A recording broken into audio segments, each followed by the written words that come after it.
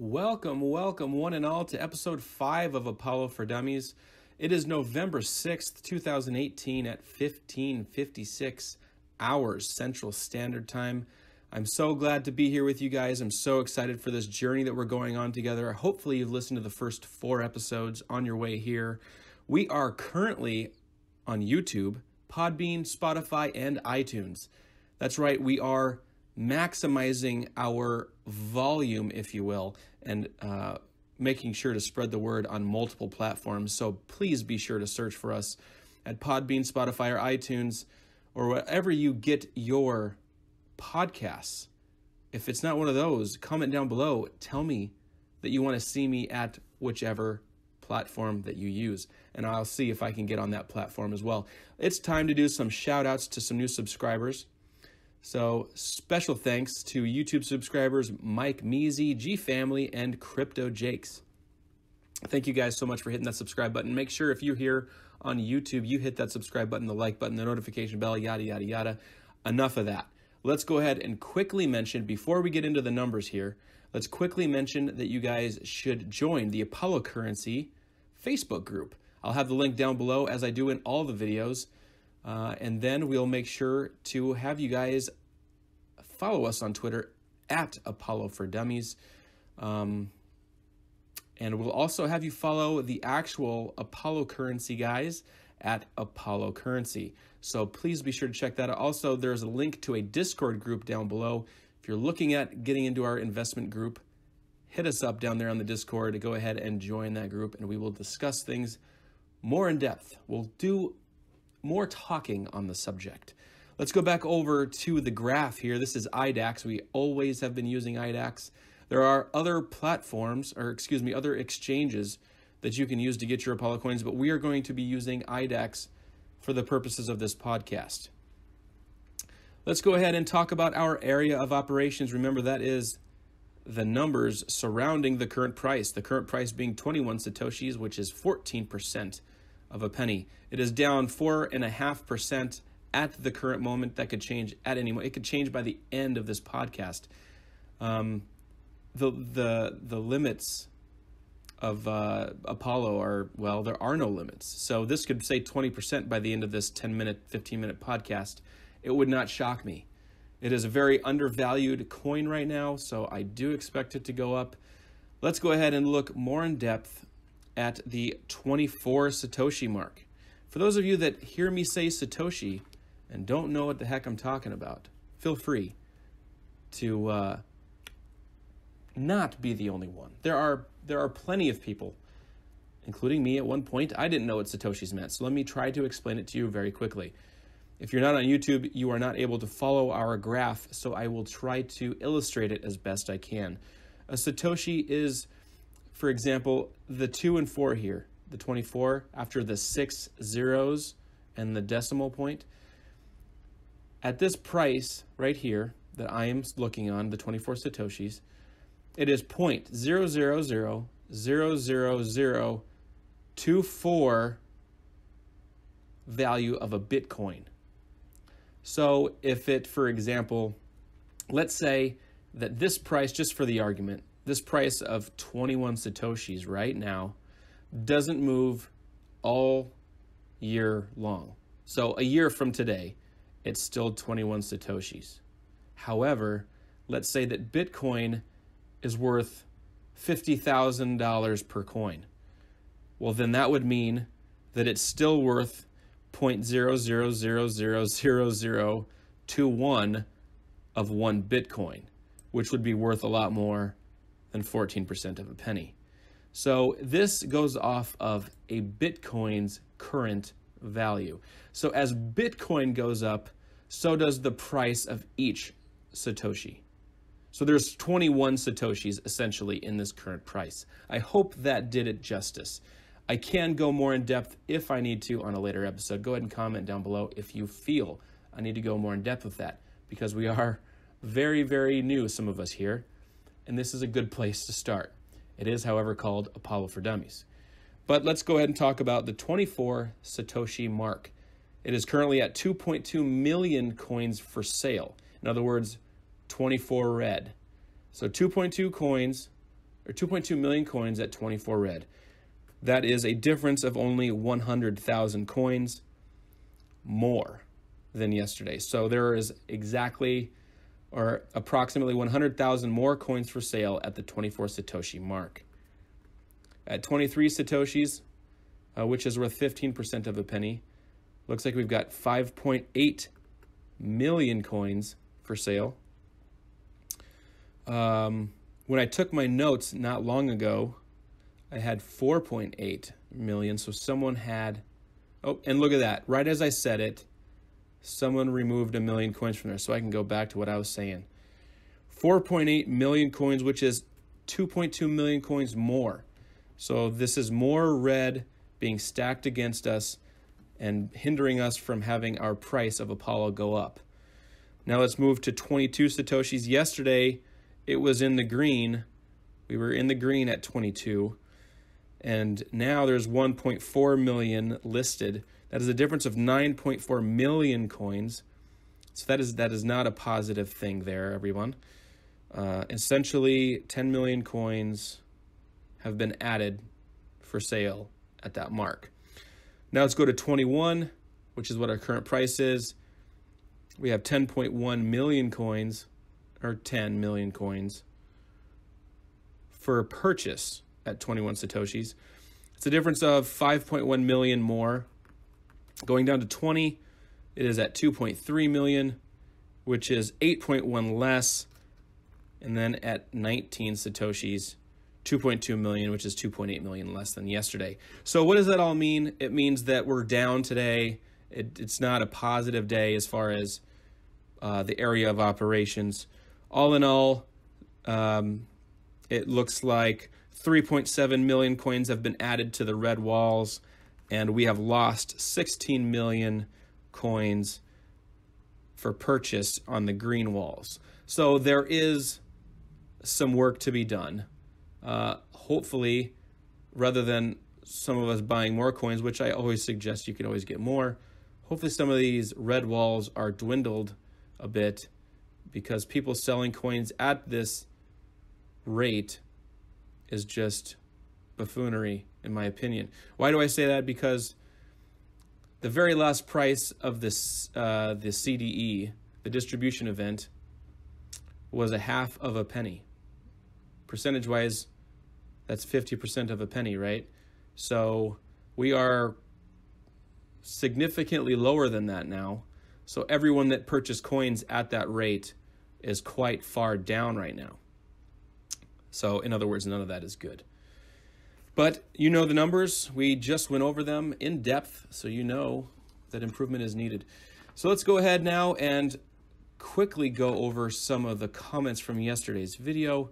These comments were from YouTube directly. So if you commented on Spotify, I do thank you, along with iTunes and Spotify. Did I say Spotify? Podbean. So let's go ahead and look at these YouTube comments. You make a very good point. Why on earth would I even think of selling such a valuable asset? Well, we just kind of touched on that too. Apollo for the win. Agreed. Star Wars World says nice. Lincoln C. I'm starting to enjoy your videos. I'd like to mention Apollo has been kicking goals all year. But is there really a need for the aliases? I've done many Apollo transactions and even sending Apollo to people who I've helped in starting up with Apollo. Not once have I needed to use the aliases. I'll tell you what, we will do an episode on aliases and my thoughts on aliases. I wouldn't say that they're not necessary. I do think that they have a nice little spot in our space, in our Apollo space. But we'll go in more in depth of aliases. I do think that we could use them, and more so in the future, but we'll go into that later. First in, up we go. I am happy but sad, as my next purchase is midnight tomorrow. Another great show, brother. Well, thank you for the last comment there. But it looks like you might be happy because you had to wait to purchase your coins, and it's further down from what it was yesterday, so maybe you got more bang for your buck. Really appreciate you letting us know the activity for Apollo. Well, that's what I am here for. Great content. Thank you, Mac. XRP, extra rice, please. Any news on OKEX exchange? Yes, we're going to talk about that in a moment. That is actually going to be our main discussion today. So stand by. Adam B, another thumbs up. Colin A gives a you rock hand signal. Do like that. And Darren, what do you say? Well done. I bought the mill coins or so, topping up after your pilot. Not a lot, but all helps. At 21 Satoshis, it looks like he's purchasing. Keep up the good work. Looks like you are even money as of right now, my friend Darren. Thank you guys. It always is helpful you putting your input in here on YouTube because, you know, I like to go over those in our videos. Now let's go ahead and before we talk about OKEX and other breaking news, let me do this. We're going to go over to apollocurrency.com/store and I'm going to show you guys some pretty cool new accessories that I didn't know you could see if you clicked on it. I thought these were the only things available, and apparently if you just click anywhere in this area, it lets you shop for more stuff, and I'm going to be doing this. I'm going to buy 2 limited edition Apollo coins. One of them will be for me, because I'm greedy like that, but the other one will be for one of you. So I'll be ordering 2 of these coins, and one of you lucky subscribers out there will win the other coin. We'll do this towards the beginning of December. We'll draw the winner then. So in order to enter to win, all you have to do is be a subscriber and a follower of us on the Twitter. Remember, Twitter, Apollo for Dummies. Follow us there, be a subscriber on the YouTube, and you're entered to win a free Apollo coin. Limited edition Apollo coin. That is right. Pretty sweet. Let's zoom in on that. I love it. All right, so now let's talk about some news. I wish I could have like a, oh, look at that. We just went up in price. We'll go over that at the end. Let's go ahead and open up Telegram. We're going to go ahead and look at the Apollo announcements. That's what we're going to go over. Then we're going to talk about OKEX or OKEX, however you want to say it. So midday yesterday, the 15th, the Nebula trading contest started. That's 1 million prize pool, and that is a trade contest based off of volume. I will put the link down in the description in YouTube, and you can follow that for the rules of that giveaway. You might as well check it out. If you're stubborn like me and only will use IDAX because you like to stick with what you know, by all means, I don't blame you for it because that's kind of how I am.